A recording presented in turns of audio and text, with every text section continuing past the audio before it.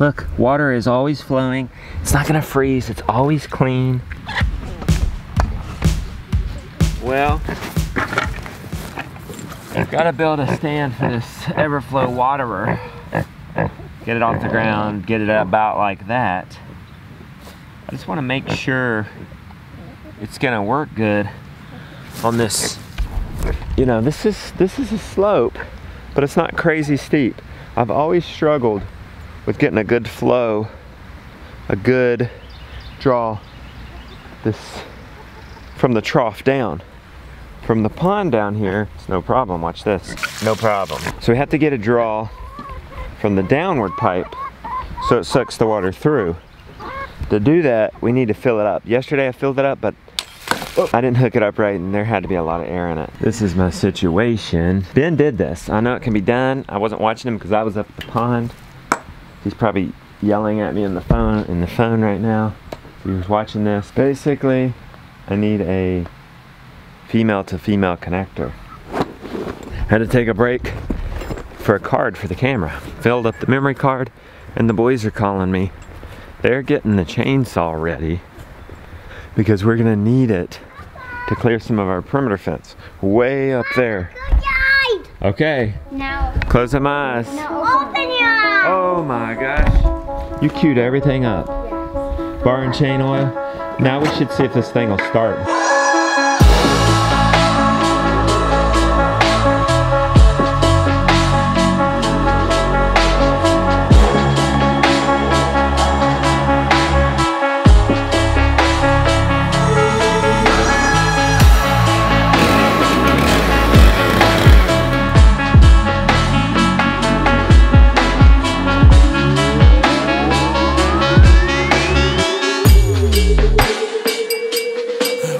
Yeah.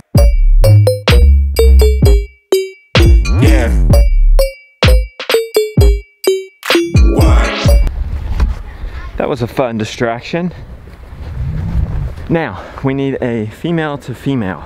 And we only have about 15 or 30 minutes. I think that's it right there. Just a female to female. Oh, got it. Boy, that's conducive. Given the time restraint we're on now. I've installed a quick connect so that we don't have to do any twisting. This is legit, so if I ever need to do this, I just need to carry my female to female. Although I don't think that's the same thread. It's not going on real good. Well, there it is. I don't know what's up. Doesn't feel like it's going on real good. That one's going on better. Oh yeah, the bottom one's going on fine. Let's see if it works. It's working. Now we're gonna go see if water's coming out the bottom. As soon as water's coming out the bottom, we'll shut it off and the hose should be filled. Ha ha ha. Unless there's any major leaks, that hose should be filled. By the way, look at our cover crop coming in. Splendid. Where the pigs and chickens were. That spattering means there's a lot of pressure since I shut that off. Let's turn this off and then shut this off. Now that should be filled with water. Now to get that off, got it off now. We got to get this connected back to this. Let's get our female off, our female to female. There we go. Now see, no water's running out of this because I have the shut off. That's why we did shut offs on every one of these. Is to just get this running here today. And if that works, then we're gonna start building the stand and then glue this, you know, glue the PVC. So I'm gonna build a drop into it, maybe like that. Turn this on, shouldn't nothing happen, because all the weight's pulling it down. It's shut on that end, and we should open this. It's gonna fill that up. It's not going anywhere because it's shut off. And then you know what? Let's slam it. All the water we got. Make sure we get all the air out of that line. No more air. Now, let's go turn.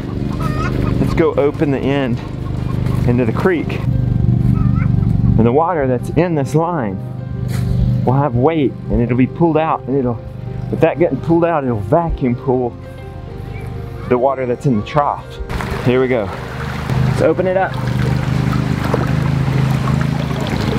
It's falling out. What I want to see is that not slow down too much.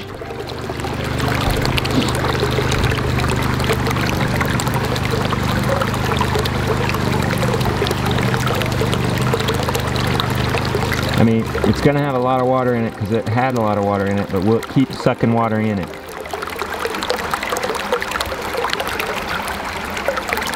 It looks like it's a continual flow. It would have stopped by now.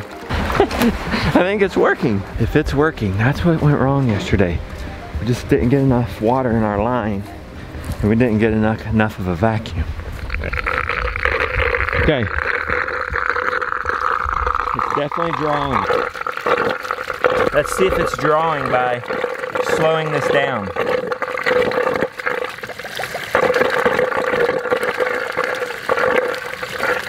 I'm slowing it down.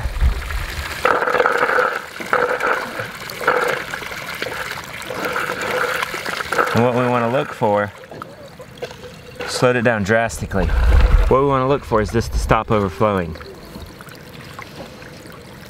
We want to find that sweet spot where this is pulling as fast as this is coming in. Okay, that's about as slow as I can make it go. And I'm pretty sure it's pulling and not overfilling. It's working.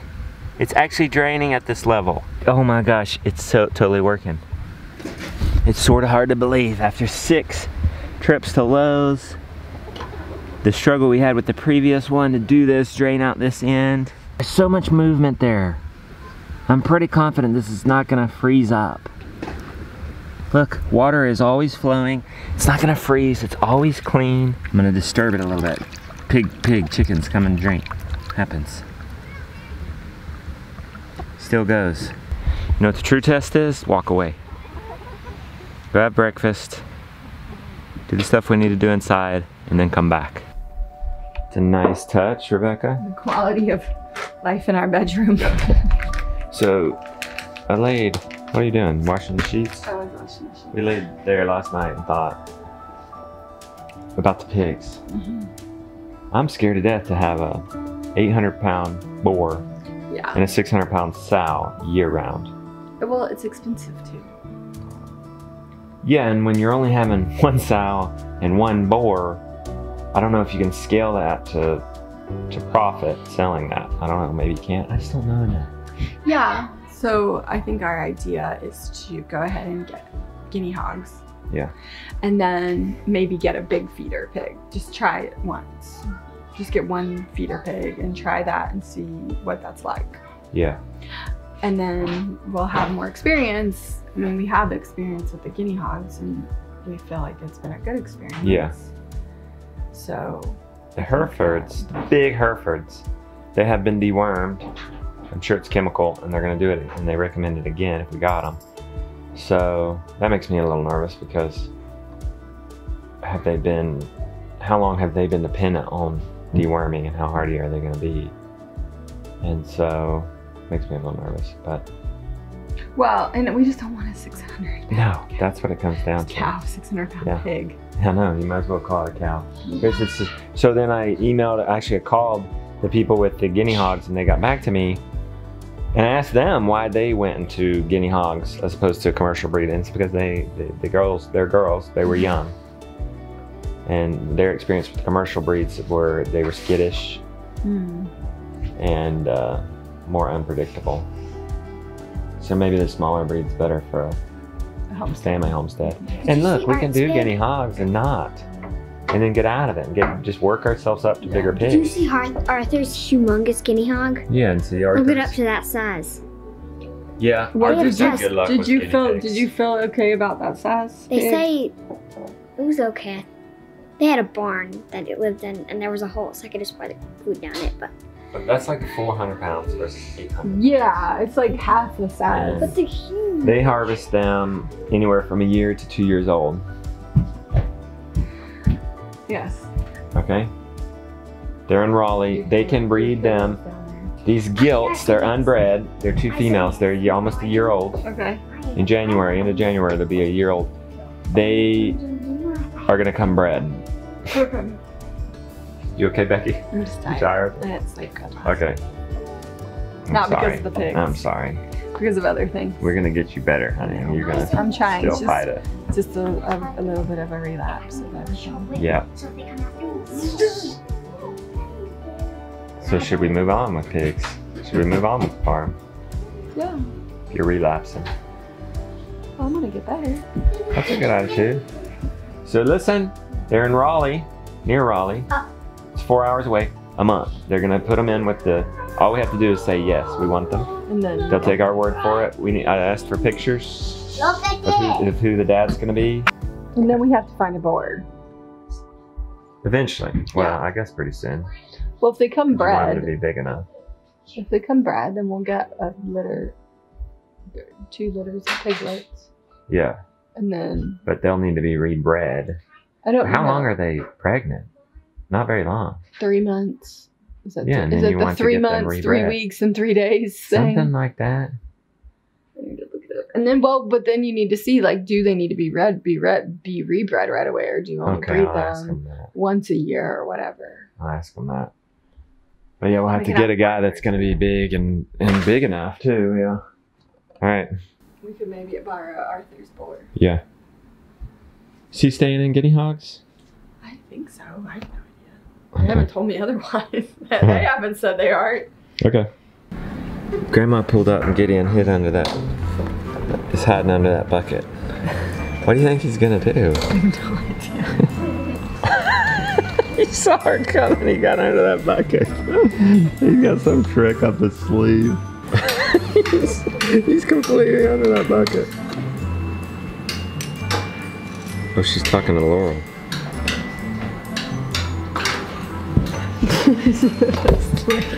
She told Laurel to lay down.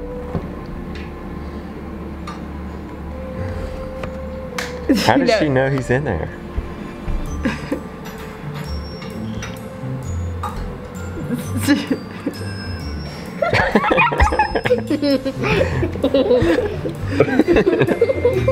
Afternoon chore time. I went so badly to go see if that water is working. Come on, shake ass. Come on. You've been wild and woolly, I see.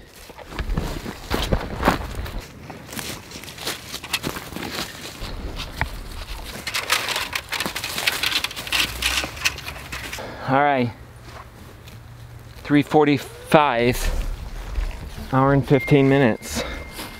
You know, when I go up to the mountain, my phone gets lit up. Get cell phone reception up there. Andy from Hanhune Farm, you guys know he's coming to do a butchering workshop on the pigs in February, but I don't know if we left this in the video or not, but our father's farm where we got our cows, the cows aren't coming, by the way, till after our vacation, so it'll be mid-December.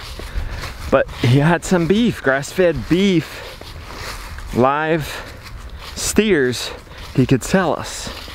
And I talked back and forth with Andy, and it ended up being a great deal to get those beefs. So those beefs are gonna come, and then we're gonna harvest. They've been grass-fed. It's gonna be absolutely amazing. Since we're keeping Stud Muffin, we need some beef because we're not gonna have him. So I'm very excited about that. But we're gonna have a workshop for that. You guys can come here, learn how to process a beef. We're gonna learn how to process a beef with Andy and Doug from Hanhune Farm. And we're gonna do a pig one in February, and then we're gonna do chickens ones next year, and we're thinking about doing gardening workshops too. So I don't know, hopefully I'll get more info on that soon. Let's get down to the Everflow. Oh my word. Hey, I'm pretty sure they're eating my cover crop seeds. Are y'all eating my cover crop seeds? All right, I'm gonna have to fence you out of here. It's been hours since I set up this Everflow water. Is it actually working? Or is it overflowing? Oh my. Oh my. Guess what? It's working. It's working. It did not overflow. You guys ready to drink out of this? Here in Western North Carolina, there's a potential 5 months out of the year for water to freeze. Now, that's a problem when you have pigs, chickens, cows. outside animals. Why is that a problem? Not necessarily because they're gonna get cold. They're very hardy. They can handle the degrees. It's the water. How are you gonna get them water? Because water freezes at 32 Fahrenheit. There's many, many, many nights that happens. I'm pretty sure we need to cut this down. Actually, yeah, I'm gonna make a new one of these. Trying to think, do I need that? Yeah, I like that it comes all the way out and doesn't go down till right here. So we need to make a new one of these. This is too long, and then we need to have a support for it. That cut goes from here all the way down to there.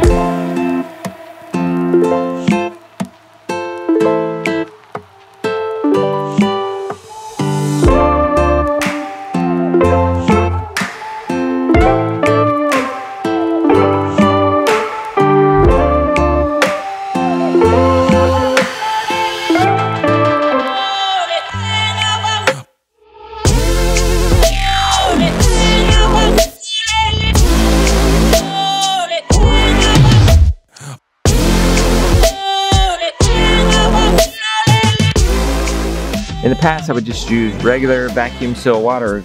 Well, this is the bottom of one. There's the top of one over there. Do you see that? Yeah. And I would empty that out at night and then put it up, because the animals don't drink at night, and then put it out in the morning. And night is when it's most likely to freeze. And only on really cold days, would it freeze during the day, and I just have to switch it out.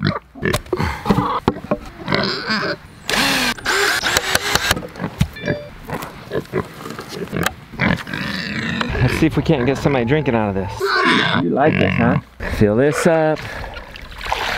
Open this. It's 4:30. We'll be doing great if it works.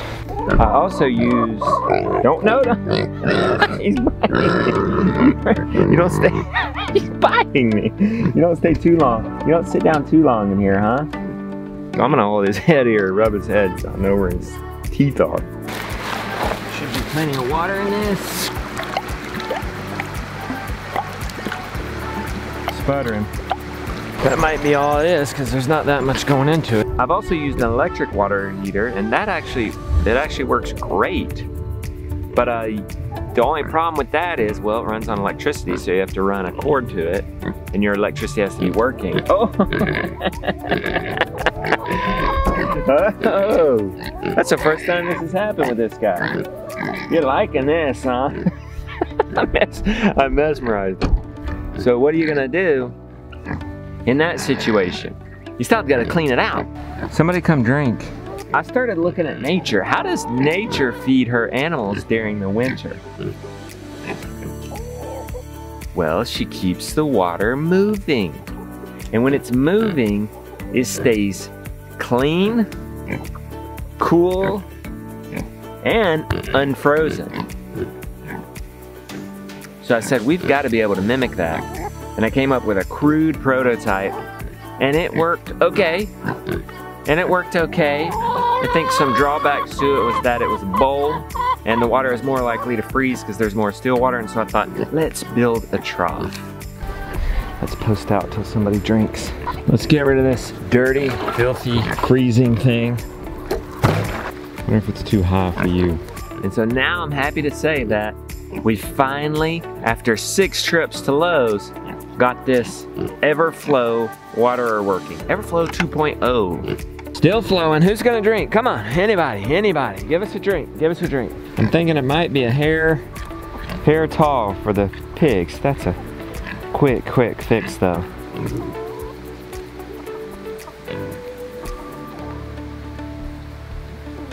So close, come on. Now who's gonna go drink of it? Choose something. Now this will make you want to stick with the guinea hogs, won't it?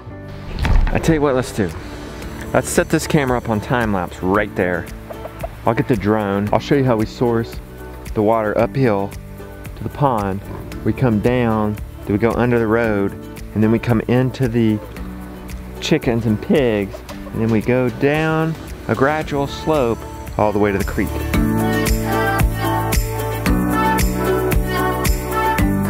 Isn't that cool?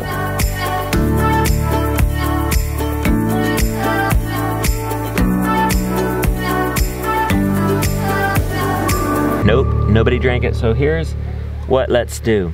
I'll start that time lapse again and we'll see, hopefully somebody will drink of it before dark. Hey, but before we close out this vlog, be sure this weekend, Permaculture Chickens for free, my movie. Tricks, well, this trick is not in there, but there's all kinds of tricks for raising your own chickens, for delicious meat, for delicious eggs. I'm giving that away, 2 hours in one evening. You can learn everything you need to know for raising chickens. I hope you make it. You gotta register, link down below. It's from Saturday, November 10th. It starts at 8 p.m. Eastern and goes till Sunday, 10 p.m. Eastern. So do check it out. I'll be there answering comments, stuff like that. It should be fun. Now, somebody, please drink out of this.